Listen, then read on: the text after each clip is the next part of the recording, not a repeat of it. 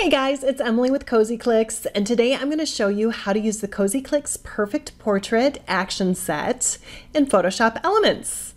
So we've recently developed a lot of our more popular Photoshop action packs to work with Photoshop Elements. So the ones that are available in Elements will work in Elements 11 and up, including this one here. And if you want to check out more on this pack, you can by going to cozyclicks.com/the perfect portrait. I'll also have it linked below for you guys too if you want to check out more. But let me show you exactly how to use this set. Okay, I have this already loaded up into Photoshop Elements, and you can do that by going up to Window, Actions, clicking on these little horizontal lines, going to Load Actions, and then selecting where your actions downloaded to. I'm going to hit the play all button here, and I'm going to play all of the Perfect Portrait actions. And you'll see over on this side, all of the actions are loading up into the actions or the adjustment panel. And that's what I kind of recommend with this set, because a lot of times when you're portrait retouching, you're using several of these actions that are here in this pack to complete your portrait.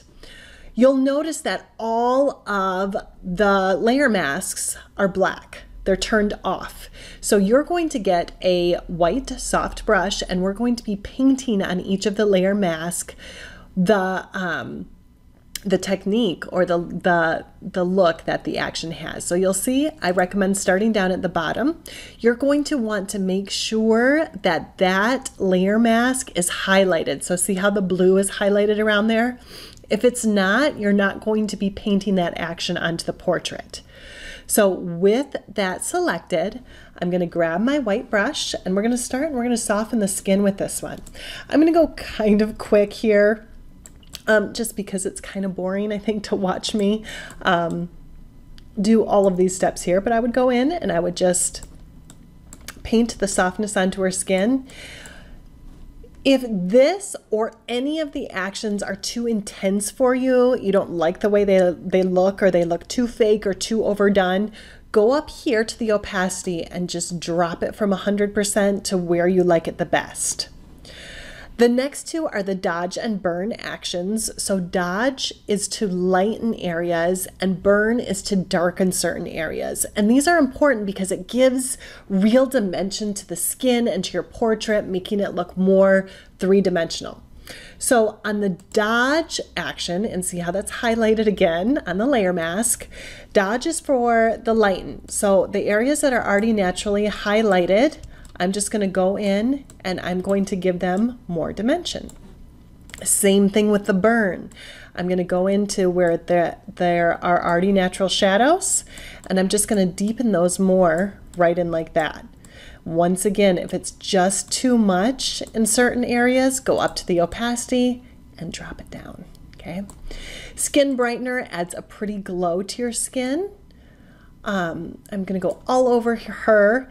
And that's too much. You can see the highlights look a little bit too much now, so I'm going to drop the skin brightener down quite a bit. Skin warmth, cool down, and red removal you might not use on every single photo. The skin warmth will do just what it says it does. If you want to add extra warmth to the skin, you're going to paint on where you want the skin to be a little bit warmer. Okay, so I'm just going to add that in there. If you think the skin should be a little cooler, you'll add the skin cool down. Now, the red removal feature is great if your subject maybe is sunburned, or babies a lot of times have red splotchy skin, or maybe it's cold outside and the cheeks are really red. This red removal tool is awesome because it takes that red out. She doesn't have a whole lot of red in her skin, but if we wanted to decrease the redness in her cheeks here, we could just by painting over with that red removal and then adjusting the opacity to get it where we want it to be. All right, the next actions in this set are new to the Perfect Portrait, and they're all the foundation actions, and they're different tones for different skin toned subjects.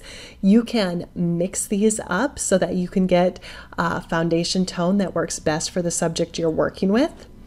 For her, I think I'm going to pick the light medium foundation, click once again on that layer mask, And these Photoshop foundations do the same thing foundations do in real life. They just smooth the skin out and make everything look nice and even and beautiful. So I'm just going to put a little bit of that on her. Like I said, you can mix a couple of these up and see what you can create. With the eyes, eye sharpen, make sure that layer mask is selected. Brush on to sharpen the eyes. Eye brighten is going to add a little bit of brightness to the eyes. I'm just going to dab that on quickly. Catch lights are going to accentuate the catch lights that are already in the eyes. Lashes will make the lashes darker. Right here, that's looking a little too dark for me, so I'm going to take the opacity and move it down, okay?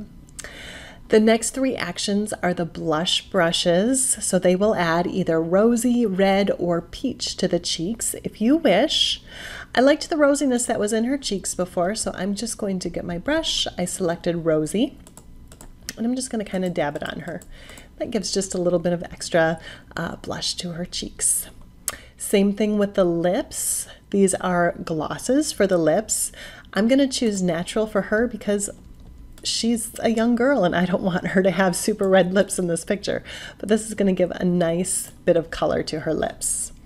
Shiny hair, I'm just going to click on that now. That's going to add some shine to her hair. And then the hair highlights, you're going to add those in just to the spots of the hair where there's already natural highlights, and that will accentuate them a little bit more. I might drop that just a little bit. Finally in this pack is the teeth whiten. Her teeth are not showing, but if they were, you would just brush on the teeth to make them white and bright. And that is how you use the Perfect Portrait action set for Photoshop Elements. Remember, this is also available in Photoshop Creative Cloud and Photoshop versions 5 and 6, and you can check that out over at cozyclicks.com or directly by going to cozyclicks.com/theperfectportrait. Thank you guys for checking this out, and I hope you enjoy the Perfect Portrait set.